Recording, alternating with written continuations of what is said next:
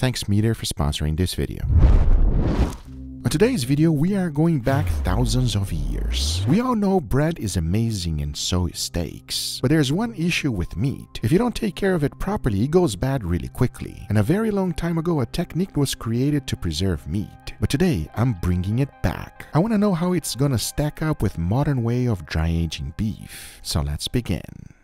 Now, in order to start this experiment, the first thing we need to do is to make a dough. You simply throw in some flour on a bowl and immediately go in with water. Then mix everything together until you have a shaggy dough, and you knead it until it becomes a nice smooth dough. Now, even though this dough already contains natural yeast, it should not be any issue. At least that's my hope. Because once the kneading was done, you want to let it rest so we can open it up easily. Talking about that, anything can be used. A rolling pin like this makes things easy, but you can always use a wine bottle or anything. Once it's fully opened, it's time to bring in the beef. And for today's experiment, we're going to be using this beautiful rib roast. As you can clearly see, it has good marbling. But in order to begin, the first thing that is needed is to have a control. So for that, we want to head it and split it in half. One of them, we're going to be using a modern way of dry aging beef, which if you've ever watched my channel before, you are very familiar with. There's not much to do but to put it on a cooling rack and that's it. The second one, on the other hand, let me show you. You first place it right in the middle of the dough. Then the key here is to make a tight seal. Hundreds of years ago, plastic was not a thing, so using dough to protect it from air was a genius idea. The key here is to get it as tight as possible. To make sure that I did not do anything wrong, I did use some plastic to make it super tight. But once the tightness was achieved, the plastic had to go. I mean, take a look at it. It looks like a beef Wellington, but we all know it's not. And I really hope that my seal was tight enough so that it can preserve this meat. As the only thing left to do now is to put it in a cooling rack, and into the dry ager it goes for half a year.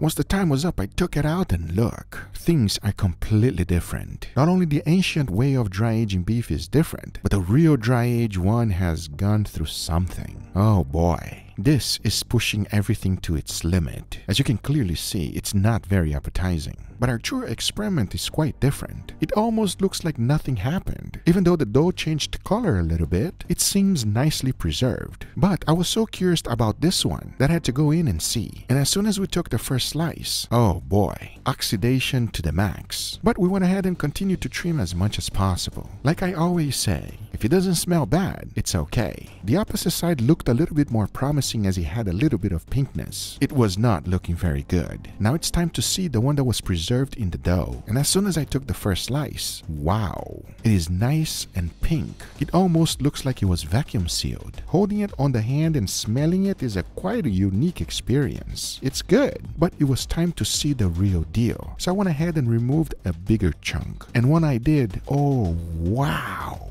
take a look at that. It looks like a nice fresh steak. The dough definitely got as tight as possible. And as you can clearly see, we got zero oxidation. There's nothing spoiled about it. This is quite promising. So we went ahead and started removing all of it out. The key here is not to be cheap and remove it as much as needed. And of course, by the time you're done, take a look at both of them side by side. There is a huge differences between them. Which one would you rather eat? Probably not this one, as it looks like our experimental one worked perfectly. But the question is, how did it affect the flavor? I honestly have no idea, but I'm curious to find out. As the next thing to do is to go ahead and get it seasoned. And for that, we season it with a good amount of salt followed by freshly ground black pepper. And as you can clearly see, it was seasoned properly, as I have no idea what to expect next. And just in case things go south, I decided to go ahead and make an awesome side dish. Because I promise you one thing, this is going to be delicious. And the best thing is that it's super simple to make, and here's how. Everything starts off with the dough. Just like our experiment steak, the only thing you gotta do is to mix flour and water together. Once you have a nice shaggy dough, go ahead and transfer it to a board and knead it for 5 minutes. If it's slightly bouncing back, you know it's ready. Then you want to cover it and let it rest for 30 minutes. It's great because it gives you time to go ahead and make a sauce and also the filling. For the sauce, we just gotta make a sweet chili oil. Into a container, you want to throw in some cochucaro, followed by green onions, a good amount of garlic, brown sugar, sesame seeds, Shaoxing wine, dark soy sauce, and hoisin sauce. Now heat up avocado oil to 325 degrees Fahrenheit and throw it in there. That is how easy it is to make this chili oil. And I'll tell you one thing, it is delicious. And by this time, the dough is already ready. As you As you can see, it is super smooth and ready to be stretched. Talking about that, the easiest way I know how is to start making a hole in the middle, just like a donut. Then you want to go ahead and stretch it all out. Once you have everything about an inch thick, split the whole thing and start cutting in little pieces. Just about 1 inch is good enough. As the next thing to do is to go ahead and open it up like a pizza. The thinner you roll this, the better it's gonna be. Use all-purpose flour if needed to make sure it does not stick, because once everything has been opened up, you want to go ahead and add your filling.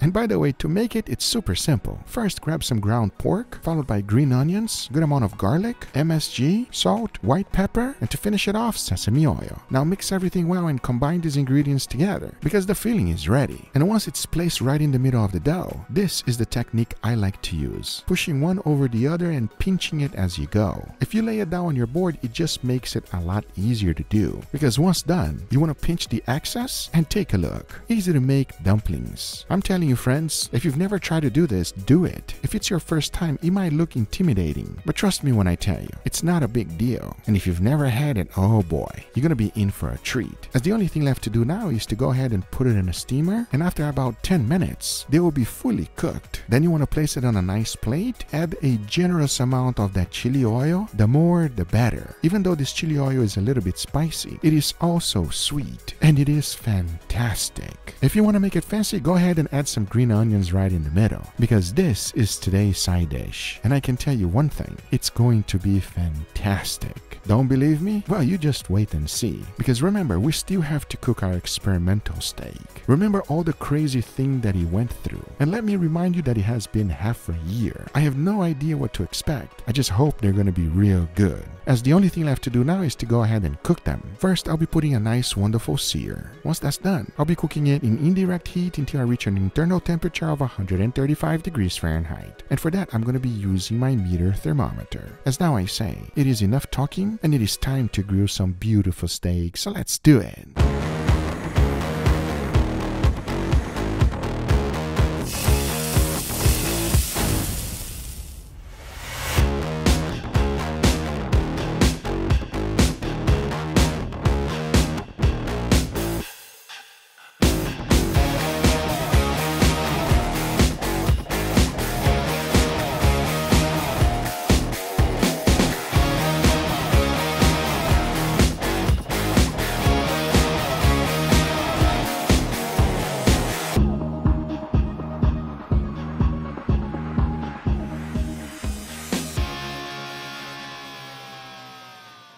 This one looked a little bit suspicious, everybody, but before we try it, I want to thank today's sponsor, Meter. Built to endure high heat with an ultra-sleek, thin design and made out of stainless steel. No, I'm not talking about my abs, even though they're really nice. I'm talking about the Meter 2 Plus. With this wireless thermometer, it estimates my cook time and lets me know exactly when my steak is perfect and ready to eat. This way, I'll never under or overcook anything. It can withstand up to 1,000 degrees Fahrenheit, so you can now leave the probe in while cooking or searing. Also, with its Bluetooth 5.2, coated F.Y.I long range, there's no need to be next to the grill. Simply check the app and you can see how their steaks are doing, no matter where you are. Not to mention that the app is super easy to set up and even easier to use. They even have a masterclass feature that teaches users proper Meter techniques and guarantees perfectly delicious meals. With over 40 free recipes right now and a bunch more to come, Meter makes everything simple and convenient to use. Cooking is supposed to be fun after all. So click the link below to check out Meter if you're interested, because thanks Meter for sponsoring this video, as now it's time to try this insane steak that has been dry aging for half a year. Is it gonna be good? Well, we're about to find out right now. All right, everybody, and here we got our beautiful steak with an incredible side dish. Gentlemen, what do you guys think? Oh, if that's the same chili oil that you used the other day. Yes, it is the same chili oil, right? There's something special about chili oil, right? So good. Well, I like me some chili oil. Now, with all that being said, we got a little experiment going on over here. I don't know, Guga, those steaks look a little tiny today. Look a little small, for a good reason, okay? What that means. Be as brutal as you can and just tell me the truth. On a scale of 1 to 10, how weird is it? Yeah, it's pretty weird. Let's dig in. Please, go in. We're gonna try this direction. Let me know.